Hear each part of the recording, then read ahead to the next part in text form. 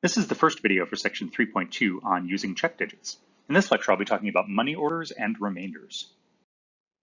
So in many ID number systems, one of the digits of the ID number is reserved for checking whether the number is valid or invalid. This extra check digit is not truly a part of the ID number itself, but it needs to be included so that we can check to see if the actual ID number is valid or invalid. So an example of a system that uses this is for US Postal Service money orders.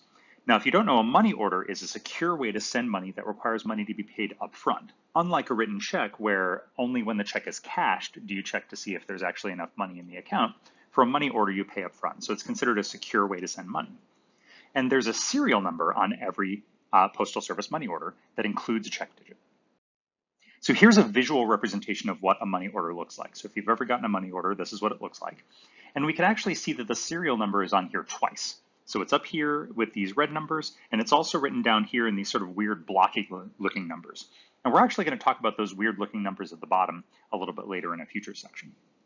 But we can see here that the serial number is 042 and so on.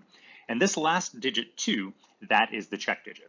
Now, it's not really obvious that it's a check digit from looking at this, right? It's not a different color, it's not in a different font or anything like that, but it is a check digit that's used to help verify that these are the valid serial numbers. Okay, so how does the system work? Remember, we always have two pieces of an ID number system. We've got a format that tells us the sort of structure of the number. In this case, a money order serial number is 11 digits long, and that includes a check digit. And then the validation process goes like this. So we add up all of the digits except the check digit. We divide that total by 9 and find the remainder, and that remainder should equal the check digit. So we've got a little calculation, a little process that we have to go through, and if that process works out, then our serial number is valid. So let's try it out with the example that we saw before, 042 and so on.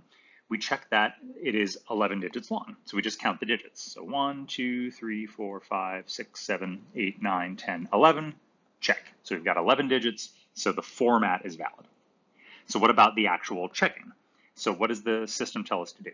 It says add up all of the digits except the check digit. So I'm going to add up these first 10 digits. So 0 plus 4 plus 2 plus 1 plus 3 plus 0 plus 0 plus 0 plus 0 plus 1. So I add all that up. Again, have a calculator handy, makes it a little bit easier. Add all those up, I get 11. So then what am I supposed to do? So then I take that 11 and divide it by 9. So 9 goes into 11 once with a remainder of 2. And if you're freaking out about the division, I'm going to get to that, how we can use the calculator to do this as well. But 11 divided by 9, 9 goes in once, with a remainder of 2. 2 is my check digit, so 2 matches the remainder, which means this ID number is valid. Okay, so in general, how do we do this? How do we find remainders, right? So if we're not great at long division or don't remember how to do that, that's okay. We have got these calculators. So the question is, how do we use a calculator to do this? So let's just do a different problem. Let's say that we wanted the remainder when 132 is divided by 7. So right now I'm not talking about check digits. I'm just talking about remainders and how do we do remainders kind of as a general question. So 132 divided by 7. So if I grab my calculator and type in 132 divided by 7, I get a weird decimal, right? I get this 18.857 something something. And that doesn't really give me my remainder, right? That just sort of gives me that fraction expressed as a decimal, so which isn't really what I want.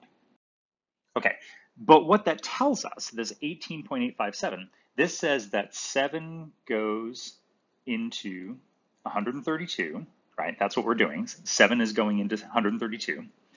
18 times, so the number before the decimal place tells me how many times it goes in, and some change. The fact that I've got some decimal stuff after that, right, means that there's some left over.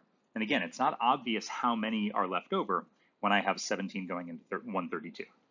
But that just means that there's some remainder. And the remainder is what we're getting at, right? The remainder is what we want to try to find out.